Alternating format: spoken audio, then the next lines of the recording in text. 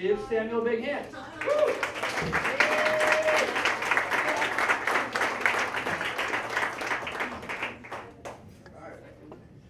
Great. Woo, Rosa! Okay, so I'm a professional musician, if you don't know. If you do, you already knew. Woo! Thanks. A few years ago, I was on tour in Turkey, and I was on a 6-week-long tour.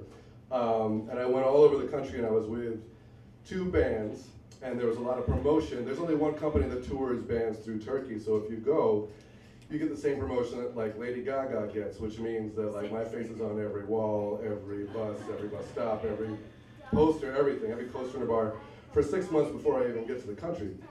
So when you get there, the reaction to that is that you play in front of like 2,000 screaming fans every night. Girls in the front crying like you're Michael Jackson. No one speaks English.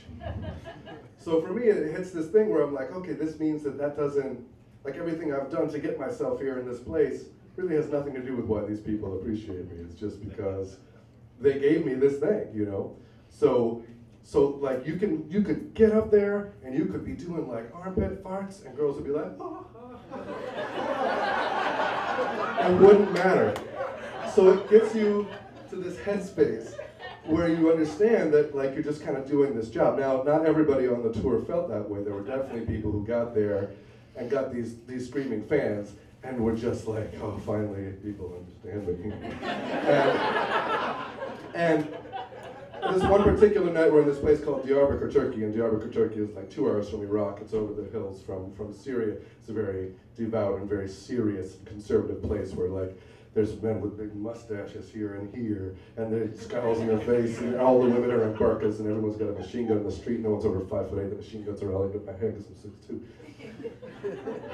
It's a very serious place to tell you not to leave the hotel before you at night. So we were playing, and the guy that goes on after me, his band's playing. He leaves the stage. He comes back on, and he literally has wrapped a towel around his head.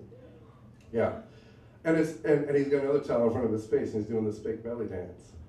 Now, there's not a lot of times, I think, not a lot of people that get to actually look out and see how they'll die.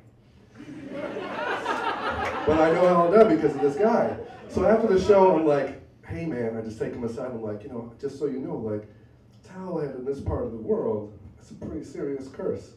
And he's like, oh, you don't know what you're talking about. I was like, oh, I do though. And he's like, they knew I didn't mean it like that. I was like, well, I'm a minority and I know that you did mean it that way.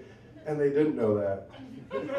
I don't say any of this to him because the whole idea is to get him to stop. So he curses me out in front of a big group of people. And here's the thing, I have a really bad temper, but I don't want to go to Turkish prison. And I don't want to get kicked off this tour. This is only 2 weeks into a 6-week tour.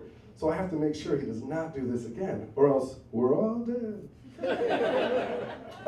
Machine guns in the street, for really real. So at the hotel, I wait, and I wait, and I wait. And then I just go and I knock on his door, and I'm like, I'm gonna hit him in this really personal way, you know, I'm just gonna sort of like explain myself and we're gonna have a talk, and it's gonna go really well. Here's another thing, just a quick aside, has nothing to do with anything except the situation. If they knew that this man with the towel and with this was Jewish, oh my God.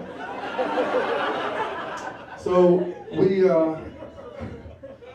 I knock on his door, and he answers the door, and he's like, and I go, hey, listen, just about earlier, I just want to have a little talk and say, you know, I don't mind if we disagree, that's perfectly normal, it's the American way, but the trick is I can't have you speak to me in that tone of voice. And he goes, well, you're gonna have to think about how you talk. And this is when I just lose my shit. And I just kind of said, this isn't a conversation, this is me explaining to you how you won't talk to me.